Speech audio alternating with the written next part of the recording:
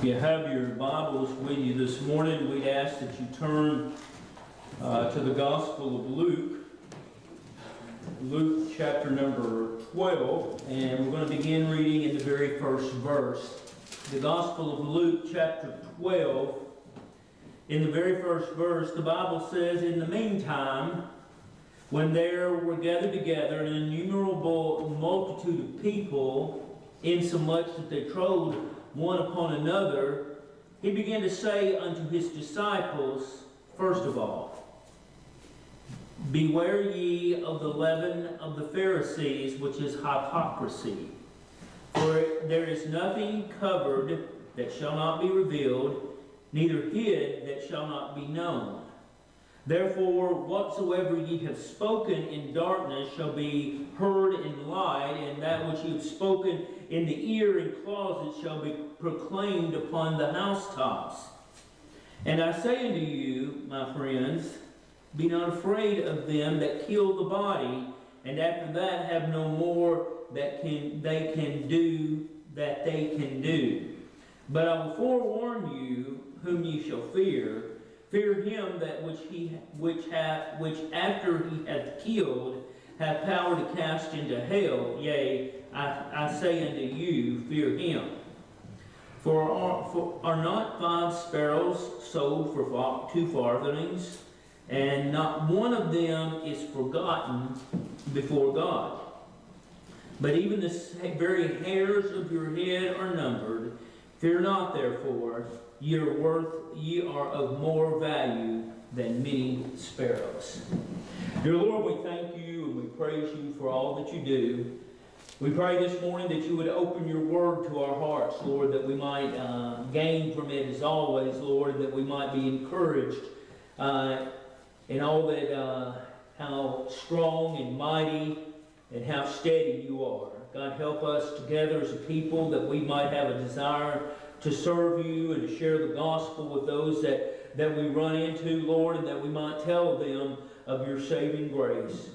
God, bless your word to the hearts of the hearers, and we pray these things in the name of Jesus. Amen. Now, some fairly familiar verses of Scripture, and we'll be preaching this morning on God knows. And we sometimes we project that God is omniscient, which means he's all-knowing, and then we behave in a different way, like he needs some help, or he needs informing, or he needs to be told about something, which is never true. Now, I think if we carefully watch this scripture, many times it's taken out of context, and the message, especially for whom the message is, not necessarily what the message says, but whom the Lord is addressing. In the very first verse, again, the Bible says, "In the meantime." And anytime when you see that, you need to go back and pick up what has just occurred so you'll know what the connection is. What had just happened in the end of verse 11, or in the end of chapter 11, is that he had rebuked the Pharisees and put them in their place. If you showed them exactly what hypocrisy they had. He had dealt with the ones that were obstinate against God, and now he puts that aside. In the meantime, when they were gathered together, an innumerable multitude of people. Now, the whole span there, the Bible says, was innumerable, and that they were a people. Now, if you remember about the time in the days of Ezra and Nehemiah, that the nation of Israel had become a mixed multitude. You remember that. And what they had to do in their direction from God was to set the people that were not fully Jew, is to set them aside and leave them behind. And it was a great grief to those people, because they had been part of their families. Now, very similarly here, you know who hears the word of God this morning? The very everyone that the God Almighty of heaven reveals the Word to. Now, we have a handful of people here this morning, and you know what? I'll dare say this, some will go out of here saying, what was he talking about? And the only thing I can say to that is he didn't open your heart. And so we find that even in this day, so the Pharisees and the Sadducees had already been set aside in Luke 11, and now they had this innumerable host of people, and not all of them heard either. Out of all these people, there were only certain ones that got the message. In the meantime, there were gathered together an innumerable multitude of people, insomuch that they drove one upon another. And he began to say unto his disciples. So we've had the Pharisees and Sadducees set aside. We've had the multitude to set aside. And now we find that this message is just for his disciples. Now, who are the disciples of the Lord? And that are those that are saved. Those are his disciples, their followers. Campbellite people like to call themselves the disciples of Christ. They are not the disciples of Christ, but what they're trying to convey in that is that they are the followers, the listeners of Christ. So when this message was going out to a huge crowd, it really was just for a few people. And so he says, and he began to say unto his disciples, first of all. In other words, they were the priority. You know what the priority is today of the Lord? Is his people. That's still his priority. That's still whom he is concerned with. So to those people, he says, beware ye of the leaven of the Pharisees, which is hypocrisy. So to his disciples, he warns about a group that's very well known, and that is the Pharisees, the temple mounties, the temple strong people. He says, beware of what they have to say. Beware of what they are doing. And he says, because what they're doing is hypocrisy. Now, hypocrisy is this.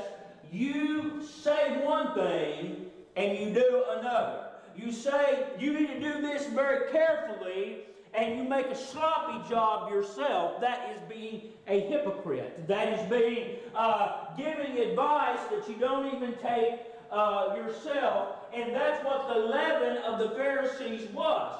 So the leaven is a doctrine that's still out there today, and it puffs you up. The leaven of the Pharisees is this. It's a works-based salvation, and it still puffs us up today as much as it puffed us up back then, and that is the leavening of the Pharisees. Why do we use unleavened bread in the Lord's Supper? You ever thought about why that is? It's not puffed up. It's flat and plain. It is what it is. And that's exactly where we ought to desire to be as the Lord's people, is to be like the bread that we use in the Lord's table and be just a plain, we are what we are kind of people and not be puffed up. So again, still talking to his disciples, not to anybody else, for there is nothing covered that shall not be revealed. Now, I've heard this preached a lot, and sometimes this is where I think maybe it's out of context. Oh, that you see, no, you can't sin without it ever being found out. I think it's more, you can't honor God that it won't be revealed in the last day. Remember crowns, and you remember the 10 pieces of the 10 talents that is when it will be revealed. In the last days, whatever your works, whatever you've done, and whatever you haven't done, it will be revealed in the last days, because again, he's addressing disciples. He's not addressing non-believers. He's not addressing the lost. He's addressing the redeemed, his followers, his disciples. For there is nothing covered. Now, right now, we need to cover our works the best we can. We don't need to go around shouting about it and say, hey, look at me. Guess what I've done? Guess what? You know what? This is what happened at church Wednesday night. No, we need to keep them covered. If you're able to help somebody out in the crisis that we're now enduring, keep your mouth shut. Help them and keep your mouth shut. And it will be revealed at a later time. It will be revealed on down the road. But right now, keep it to yourself. Keep it covered. And the Lord will be pleased for that. For there's nothing covered that shall not be revealed, neither hid that shall not be known. Therefore, whatsoever you have spoken in darkness shall be heard in the light. Now, what have you spoken in darkness? What have you said in darkness? Now, the darkness may be your home. There's things that me and Don talk about that we don't talk about to anybody else. That's a time of darkness. You know, what does the Bible say concerning prayer? Go unto thy closet, and when thou shut the door, there begin to pray. Now, we have, I guess, 4 or 5 closets in our house, and mine and Donna's and Joey and Sarah's, they have lights on them. You can turn a light on and see all around them, but Bella's closet doesn't have a light. It's dark in there, and when you get in there and get in the closet, if you pull the door shut, it's going to be dark. But whatever you say behind that door and whatever you do behind the door is between you and the Lord. That's a place of darkness. And so one day, you know what? If you have a lousy prayer life, one day it's going to be known. If you don't meet with God occasionally, in and of yourself, one day it's going to be a very, very real thing to you. So I asked you this morning, what's revealed? What are you getting from this? What are you doing behind the scenes? Verse 3.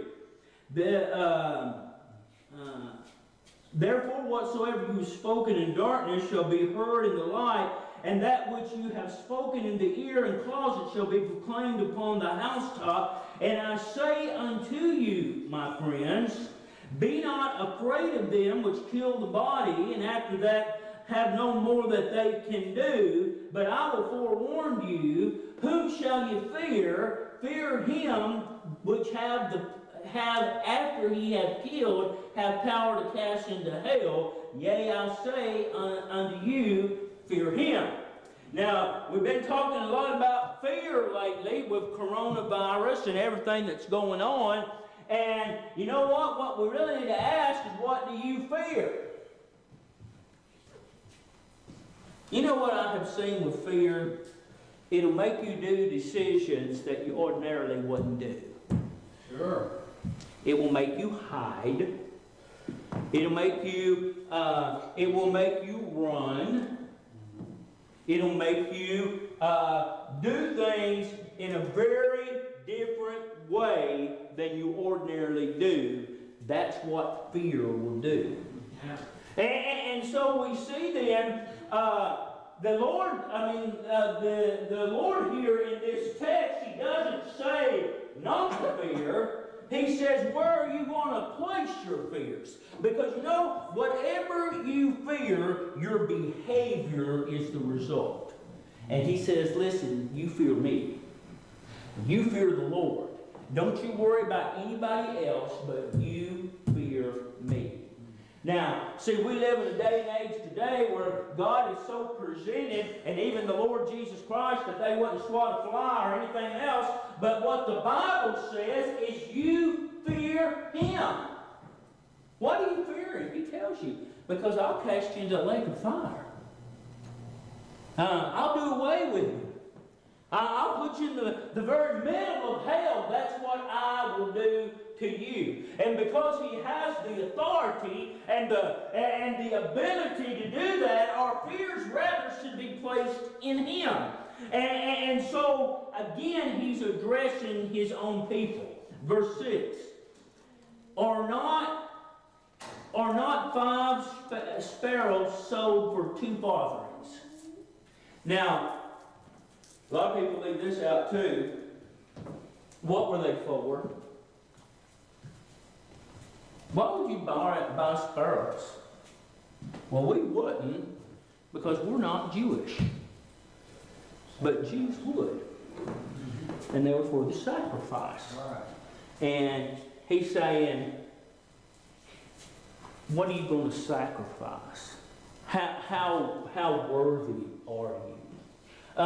Well, how much time do you have to spend? How much money do you have to invest? What are you going to do with the ministry that God has given to you? Are not 5 sparrows sold for 2 farthings, and not one of them is forgotten before God? Now, why? And I've heard that so misquoted. But why are they not forgotten? Because they were sacrificed. Has nothing to do. You know, I know God knows everything, but if a bird was just flying out there and suddenly died and fell to the ground, certainly he would understand that, but that's not what he's talking about here. In context, he's talking, I know about your private sacrifice. Not what you're going, woo, look at me, look at what we're doing, woo, but your private practice sacrifice. I know what it's all about. I know exactly what you're doing, and I know, more importantly, what you're not doing. And many, many times that's exactly where we are. It's the not doing as opposed to the doing. And so we see, he says, I know this. Verse 7, but even the very hairs of your head are numbered. Now, Adam's had to do a little tricky thing to my hair. I thought this only happened to certain other people, but my hairline is coming forward and forward and forward. So he creates me a hairline, you know, and that's stressing. I'm like, okay, is my eyebrows going to meet my hair one day? And it's kind of a little stressful for me, but you know what? God's got that. He knows all about it, and if that's the way he wants me to look, I guess the only thing I do is accept it. You see what I'm saying? He knows that about you. You are not second class to anything. You are not an afterthought. He knows all about you. You know what? Whatever, and remember again, he's saying, you may be sacrificed. That's what he's talking about. He just told them, they might kill you. Don't stress. I know about it. I know all things. And fear me. Don't fear them that can kill you. Fear me. And so he gets back to this. He says, I know about it already. You know what? I don't know how many people are going to die with corona. But God does. And every person that ever got it was meant to have it. That's all you can come to, right?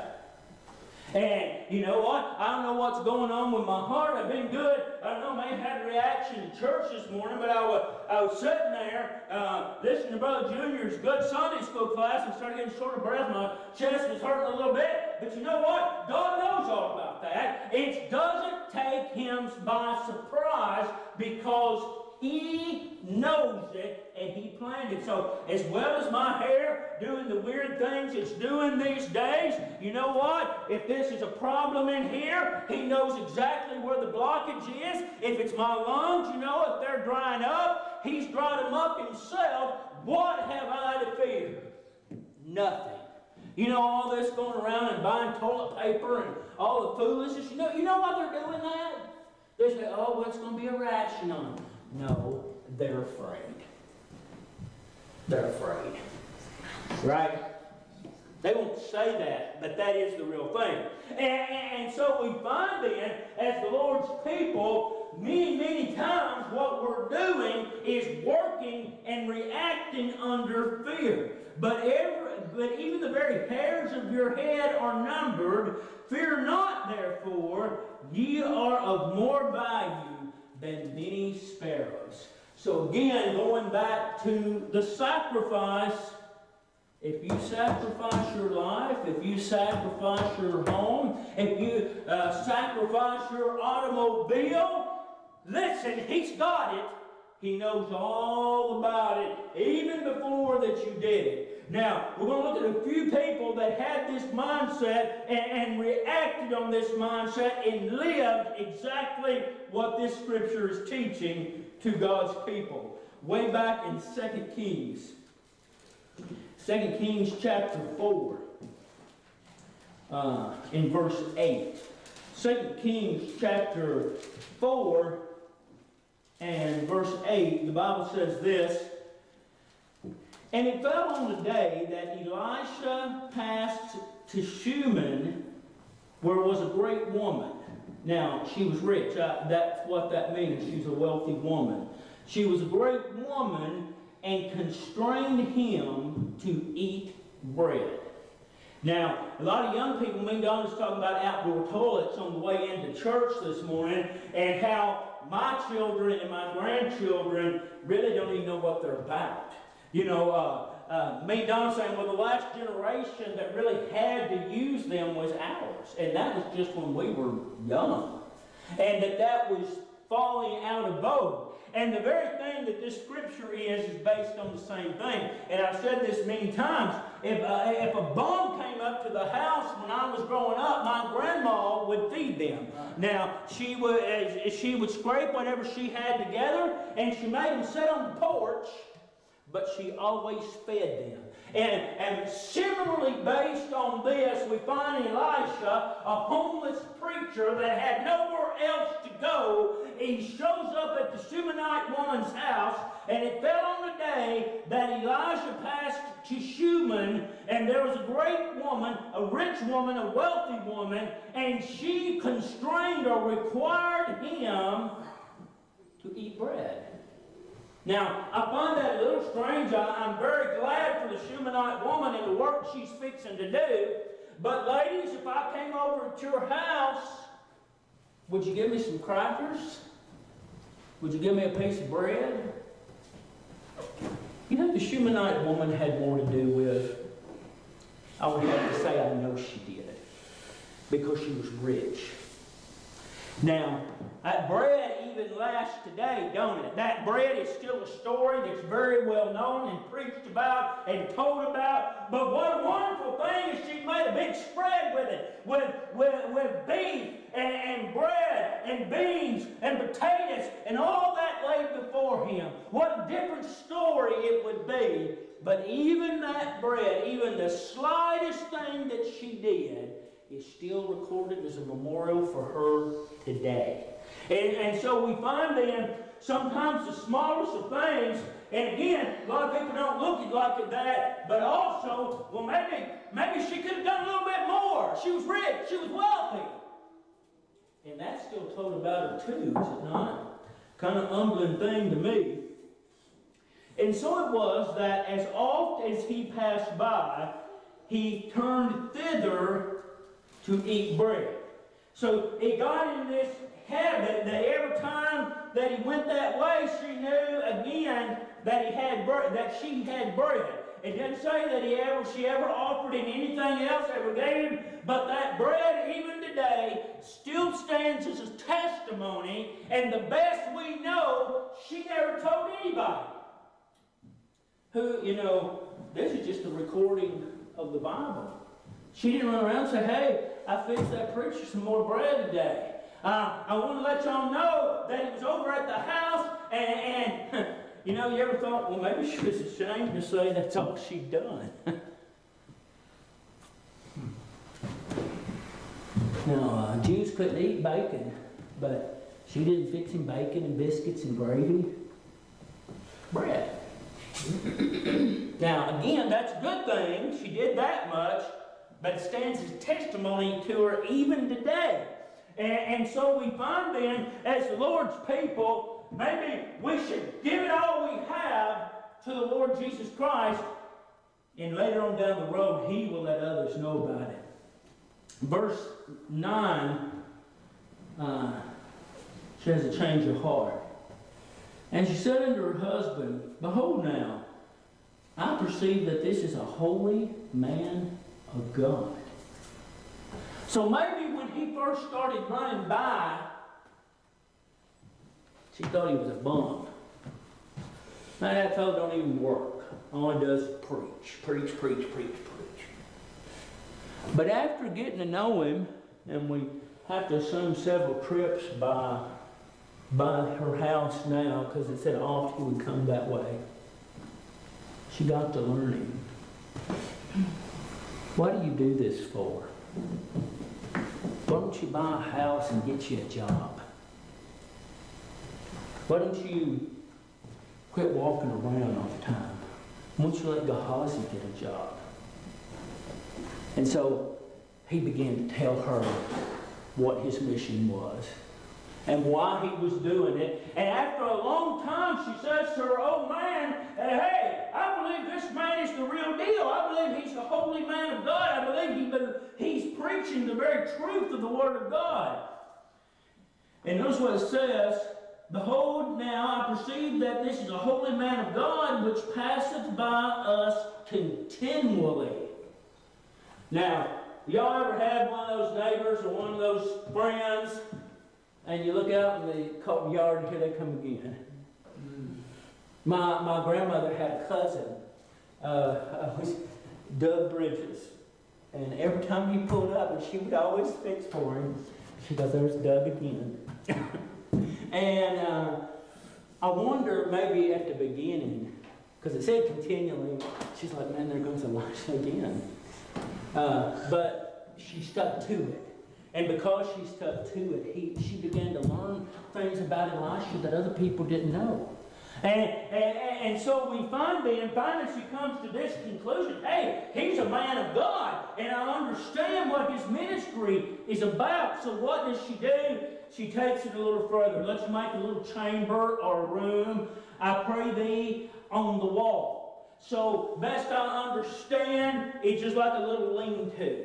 You know, houses here in Stewart County, you still see a few of them like that. They usually started with one room, and there was a build on over here, and a build on over here, and maybe a kitchen in the back, and it just kind of flopped out over time. And she's saying, let's just build him a lean-to and put a few things in it. Let's build it. And you know what? I don't think this is a real addition to her house, because she says, you know, just something lean against the house, give him a little.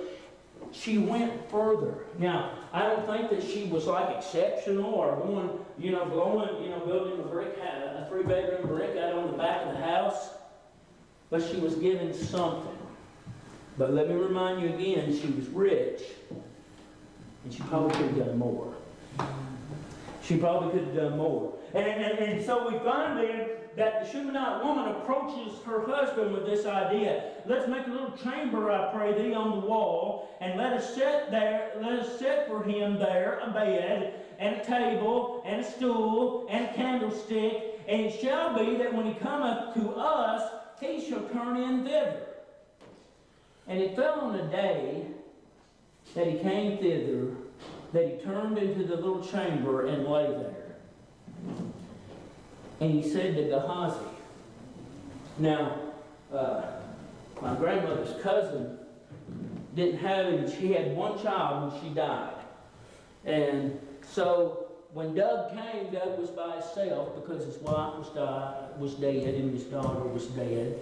But what if Doug had drug in somebody every time that he came too? And, instead of one door on the car opening up, there was two every time they drug up. And see, wherever, until the end, wherever you saw Elisha, you saw Gehazi. And so we find then I don't know at the beginning he was there, but now he's dragging in two people. Every time himself and Gehazi, and here they come, they're ready for their meal, they want something to eat. Now they have this little bedroom they hang out in when they come. And he said to Gehazi, his servant, verse 12, call this Shunammite. And when he had called her, she stood before him. Now, you ever wonder what she thought? When there, Elisha's wanting you. He's probably still hungry.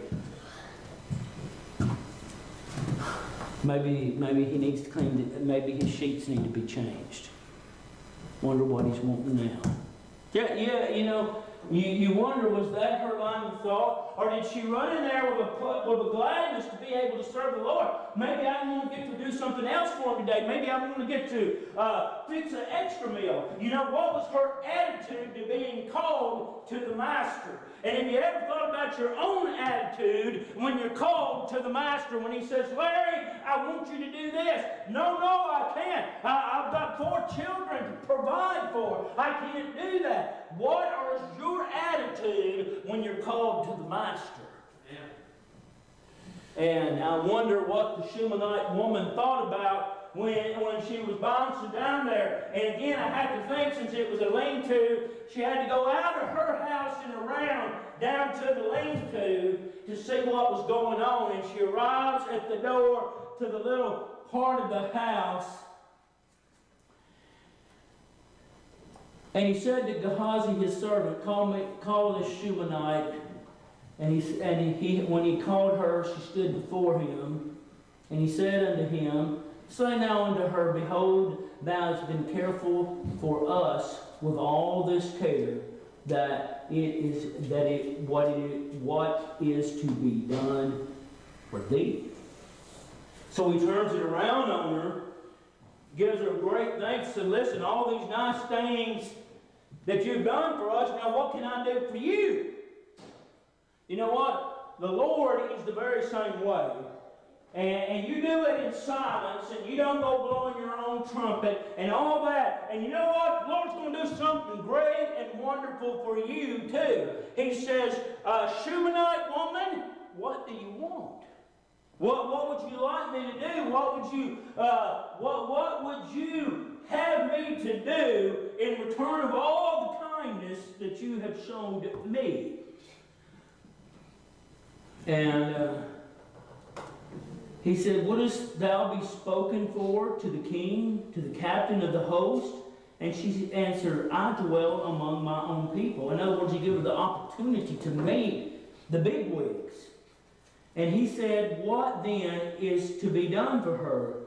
And Gehazi answered, they were just kind of talking this over, verily she have no child, and her husband is old. So they come up with this plan. She needs a baby. She don't want to go meet the bigwigs, and she don't want any more money. She's already rich. Maybe she needs a child. Let's give her a child and see what she does with that.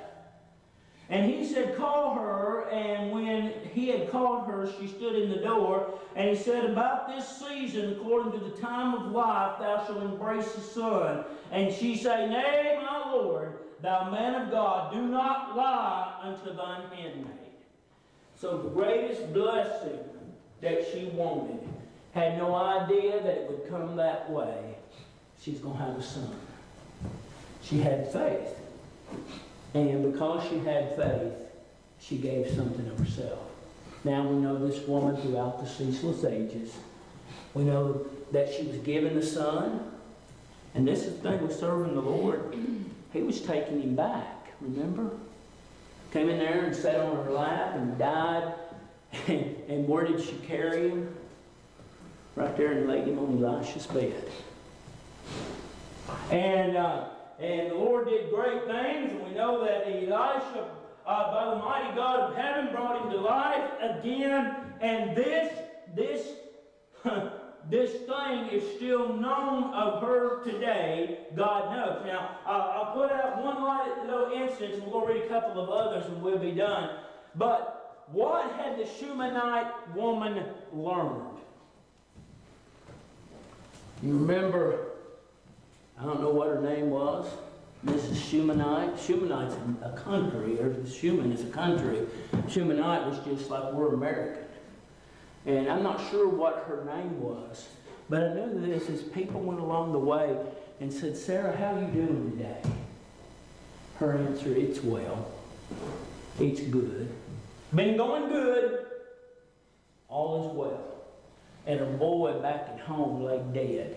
See, she had learned enough about God that she knew it was well. Now, I really believe this. If Elisha hadn't raised him, she'd still say it was well. She finally learned to understand that God's plan was better than any other plan that was out there. And so we find then that this woman had a great deal of faith and knew that God had everything worked out. The Gospel of Matthew, chapter 9. Again, very familiar verses of Scripture, so we ain't going to read a whole lot, but I do want to get the context of the Scripture in there. Matthew 9 and verse number 18. Matthew 9 and verse 18, the Bible says this, while he spake these things unto them, behold, there came a certain ruler and worshipped him, saying, my daughter is even now dead, but come and lay thy hand upon her, and she shall live. Now, that's faith. That is believing in the Master. That is having full confidence that death is under his feet, that he needs no help whatsoever. But what did he ask? Come and touch her. Mm-hmm. You know, and no problem with that, but what is that? It's a work, is it not? That's what it is it not? If he had to walk over there and come by and touch him, that's two works, the walking and the touching, right? And so he still saw somehow that it took a little something, a physical action to get the job done. And with our God, that's not the case. Certainly it's not. Verse 19, and Jesus arose and followed him, and so did his disciples. Remember that very same group we read about in our text. And behold, a woman which was diseased with an issue of blood 12 years came behind him and touched the hem of his garment. Amen. So who had the greater faith? The dead girl's father, or that very little secretive woman? All she did was that right there. That's George's hem on his breeches. And she knew that there would be healing in that. And you know, you remember how embarrassed she was when he said, who touched me? And the Bible says that she was kind of crawling away, and finally she said, it's I. See, she would have received the same divine healing. And her testimony was this, that she just was crawling away and not going, look here, look what's been done, look what I did, here's how much faith I've had. No, she was crawling away, didn't want to be even spoken of. And her faith is still spoken of and preached about to this very day. Let's have some faith. Let's have some confidence in the God that we serve. And I will notice you can go through the faith, Abraham's faith, and remember the harlot that tied that little red string in her window? She's mentioned in the great hall of faith. Mm-hmm. You know why? Because she believed God. Now, do you remember how the harlot believed? Two men came by and said, listen, this city's going down. Yeah. And she hid them, wouldn't let the people come in her house. And they said, well, for your help, you're going to be spared. But you go in there and you tie a little string in your window. And remember, it didn't end there. She said, listen, she ran around and said, listen, she got her family and her kin and maybe her other harlots all together. Everybody she could cram into that little apartment on the wall. And you know what? Nobody died that were under the scarlet thread. And so we find today a lot of the faith in the Bible is recorded about women. And you ever wondered about that? Why is not more said about men? And you know what? I think we have less faith. I think we're pretty strong. We're the stronger of the species, right? A lot of us do back-breaking work. All of us, if you got your salt, you still work, do what you can. And we're to take care of women, right? And I'm to go and bring food and needs home to my wife and my daughters to help get the job, to get the job done. But if something happened to me, it's going to begin a lot of faith for Donna, is it not?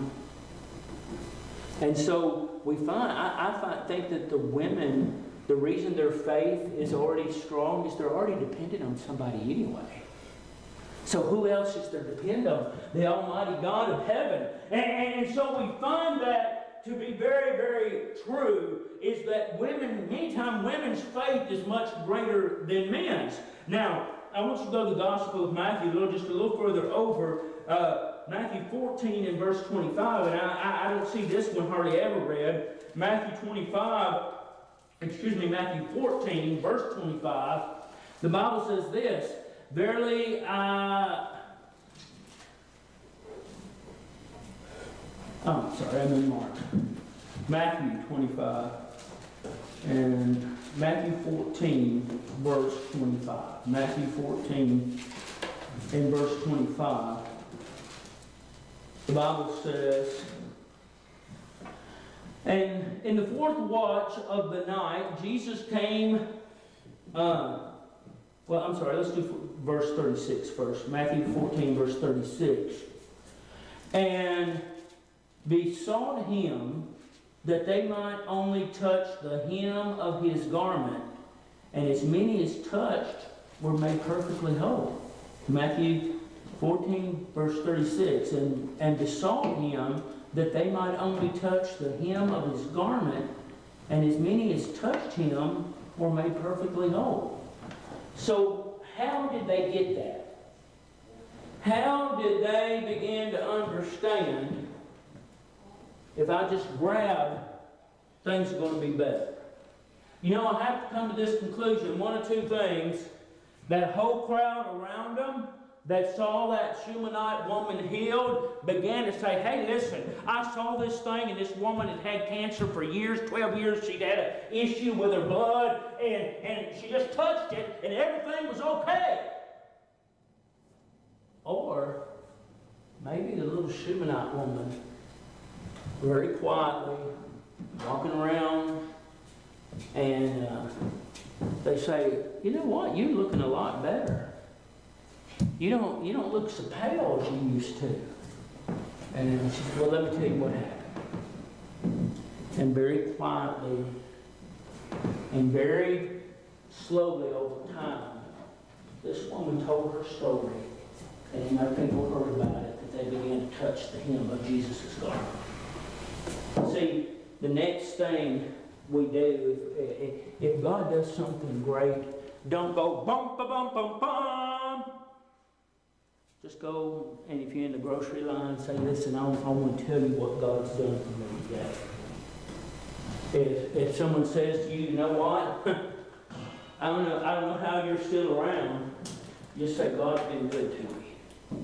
And so we find then that this woman, however it became known, I'm not real sure that the fact of touching the robe of Jesus was very well known now. Now go back with Matthew 14, just a little bit up. Matthew 14 and verse 25, and in the fourth watch of the night, this was their trip over Gennesaret. Jesus went into them walking on the sea. And when the disciples saw him walking on the sea, they were troubled, saying, "It is a spirit!" And they cried out with fear. And straightway Jesus spake unto them, "Be of good cheer, it is I, be not afraid." And Peter answered him and said, "Lord, if it be thou, bid me to come unto thee on the water." And he said, "Come." And when Peter was come down out of the ship, he walked on the water to go to Jesus. But when he saw the wind boisterous, he was afraid, and beginning to sink, he cried, saying, "Lord, save me!" And immediately Jesus stretched forth his hand and caught him and said unto him, "O thou of little faith." Now, a couple of things here. A lot of times we want to get down on Peter. But first of all, best I understand, no one in this building has ever been on a ship when there were storms on the sea. So first of all, you can't compare yourself to Peter. You see what I'm saying? You ain't been there, you ain't done that.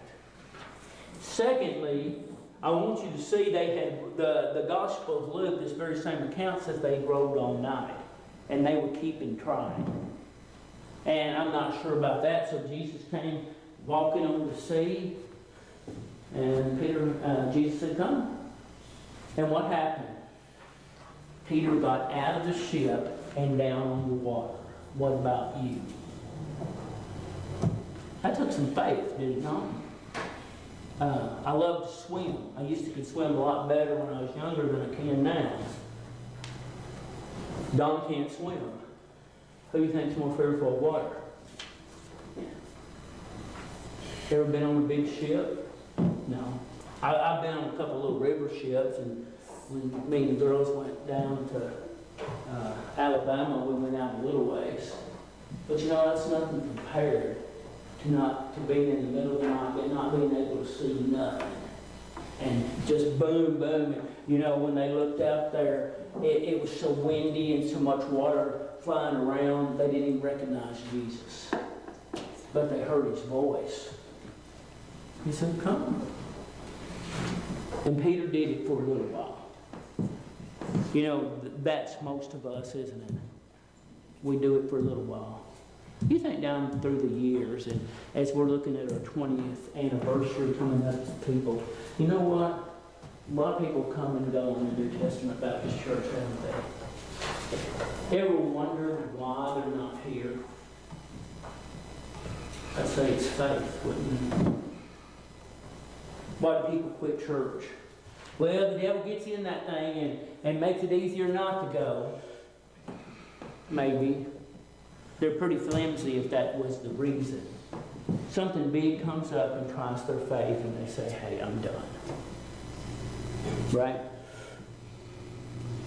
And so we see then, as the Lord's people, what we need to do is grow our faith. You know, I made point that the Shunammite woman, she didn't just add on that addition like that. It took her some time. She had to get to know this fella. And over a period of time, her faith grew to the point at the end, her boy just died in her lap, and she was going around saying, "It's all good. Everything's going great. I enjoy doing what I'm doing." To that point, she had grown her faith. What about you? I believe the Lord's churches are as weak as they've ever been on their faith.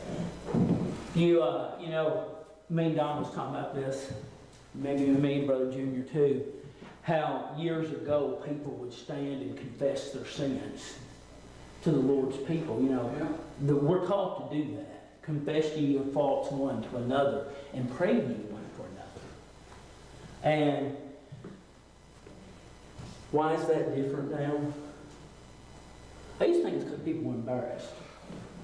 But I've come to this, I think it's because they have no faith. Right. They have no faith. They have no understanding of who God is. And so saying, "Listen, I was listening to some music I hadn't ought to been listening to last night. Y'all pray for me."